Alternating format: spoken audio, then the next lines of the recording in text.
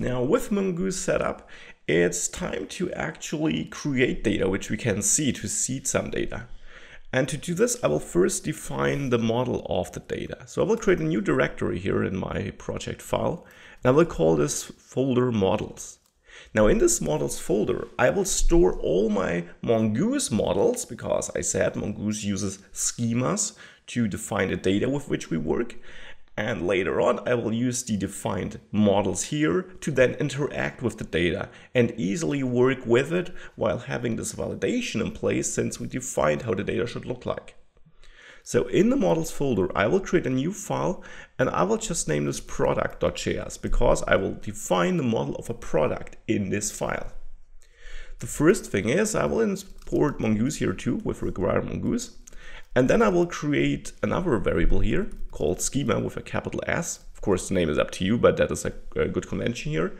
And this will just use Mongoose's schema object here. With that schema, I can create a new schema, notice the lowercase s at the beginning, by simply running new schema.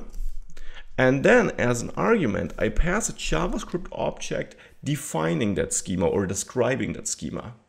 So here I define how the data I work with should look like. Now, what should a product have, or what does it currently have in our application? If we go back to the application, we have this product image.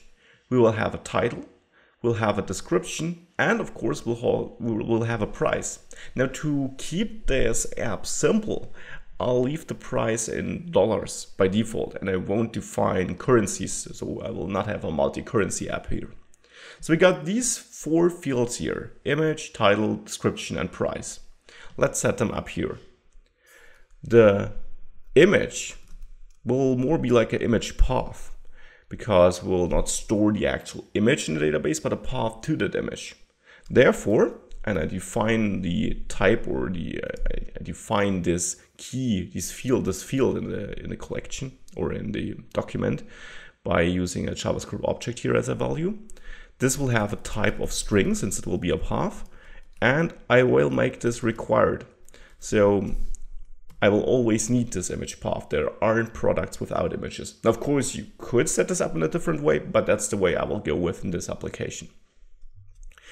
Next, I will duplicate this, because title is exactly the same definition as is description.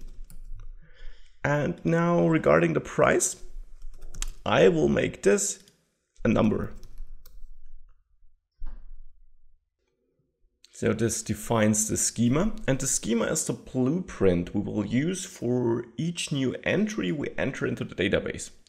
However, this blueprint is, well, as I say, just a blueprint. It will not be with which we work in our application. We will work with models. However, those models will be based on this blueprint. Now, to make this happen and to do this, I will export something from that file here with model exports, because of course I want to be able to import the functionality of this file and other files of my application. And what I will export here is Mongoose and then the model function. And this model method here allows me to specify the name of the model. I will name it product here. And then the schema on which this model should be based. And this is of course the schema I defined up here.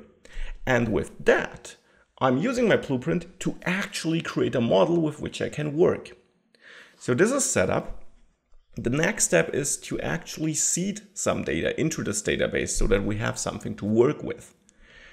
Now, there are different ways you could do this. You can install some external packages which make seeding simple, or like I will do here, you write your own seeder, because it's no rocket science. And if it would be, you would learn a lot, right? So great thing. So I will create a new directory, which I will call seed. And in this directory, I will create a new file, and I will call this file product seeder. Now, there are different setups you could choose here, and this should have cap uppercase, but I will go with that. It's totally up to you though. So I will create a seeder per model. You could have one seeder for all the data, but for now I will go with that approach here. So I will import my product model by simply requiring the file in the models folder where I export this model. So I will navigate there, models, product. Notice that I don't have the .js at the end. You never have that when requiring other files in Node.js. And next step is I will create a new product. So I will create product, a new variable, which will be a new product, the model I import here. And then I pass JavaScript object with the data, with the actual data I want to write into the database. So I will give this an image path, and I will just pick the path of my view. So the Harry Potter image, or Gothic, Harry Potter was in the Laravel app. So the Gothic game, just add this path here. Next step, I will add a title. Give this a name Gothic, since this is the title of the game, or Gothic video game. And next, the description. Awesome game, of course.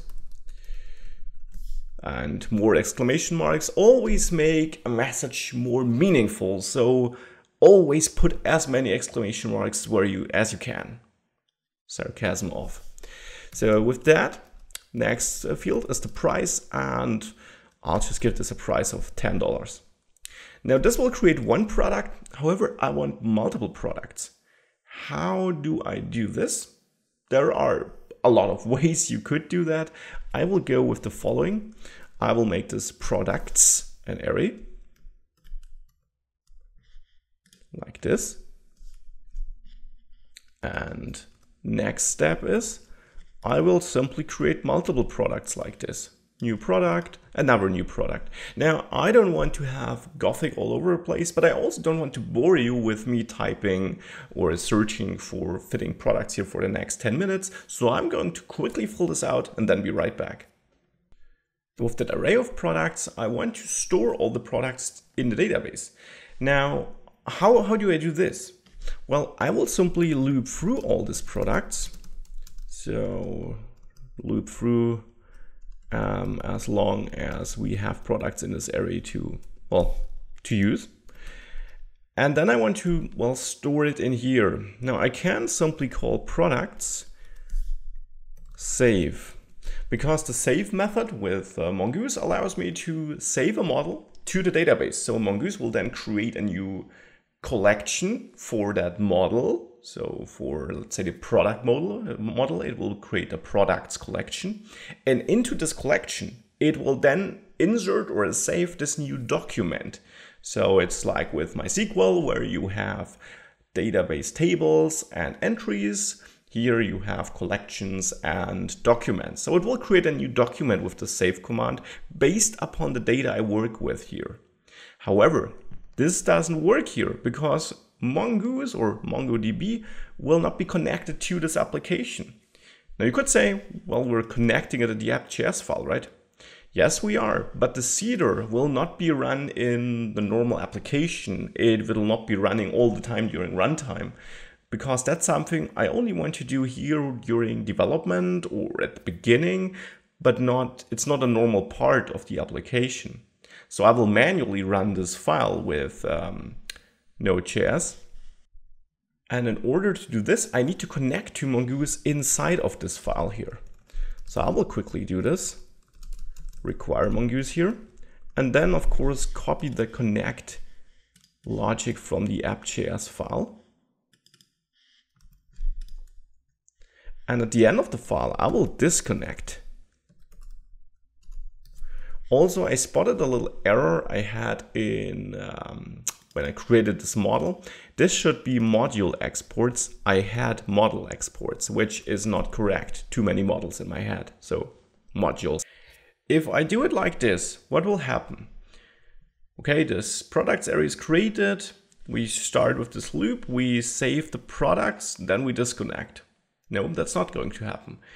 Saving to the database is asynchronous. What will happen is we will start this loop. We will loop through all the items and initiate the saving for each item, but then we will continue to the disconnecting. and chances are high that we will disconnect before all the items have been saved. Therefore, this is not the right place for the disconnect method here. I should disconnect in the callback of this save function here. However, that would also not be the right place, because then I would disconnect on each object here. So for the first one, for the second one, and so on. So that also doesn't work. How can we fix this? I will implement a little helper variable, which I will call done, which is 0 at the beginning. And then in the callback of each save operation here, where I either have an error or a result, in this callback here, I will increment done by 1, and then I will check if done is equal to product's length.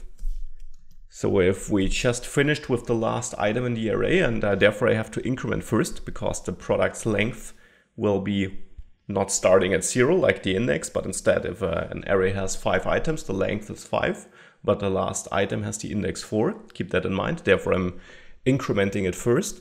So if this is equal, I know that I'm done, and then I can call the exit function, which I will define down here, function exit, and in this function I will disconnect. Now this should work. So if I navigate into the seed folder and run my product seed.js file, and then I will go to my server and I will open a new terminal and also navigate into that MongoDB binary folder, and I will run Mongo. So not MongoD, which was the server, but just Mongo, which is the client, a shell client here. I do this to have a look into the database. So I will use my shopping database. Then I access a collection by typing db.products. Since I said Mongoose will create collections which have the pluralized name of the model. So if the model is product, this will be products, lowercase. And then the find method to see all documents in this collection. And this looks pretty good. So with that the data is in the database, I got my seeder working. And the next thing I want to do is, of course, output those items in on my index view.